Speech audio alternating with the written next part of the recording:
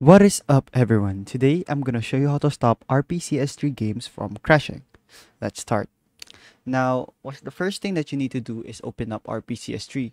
I currently don't have a game right now because I just reinstalled RPCS3. But if you have a game and you experienced crash before, it probably has an issue with your overall PC. Maybe your PC can't handle the game that you're playing, or it probably it's too big for your PC, or it's too heavy for your PC.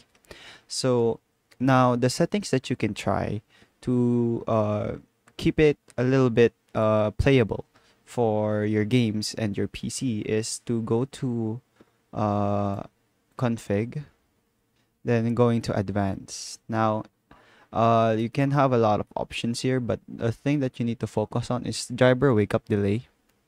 So in driver wake up delay, you need to want to put this on at least 200 milliseconds. So just put it on 200 milliseconds and click apply, and you should be good to go.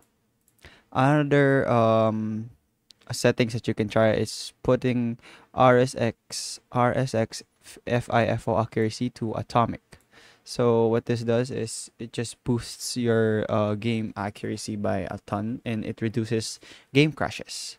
So if that's done, you hit click on apply, then click on save. Now, another thing that you can do is to actually check the configurations of your game. For example, you want to play God of War 3. In their website, the RPCS3.net website, you can go ahead and search the games that you're playing, and in here below configurations, it can show you the settings that you can do to optimize the game that you're playing.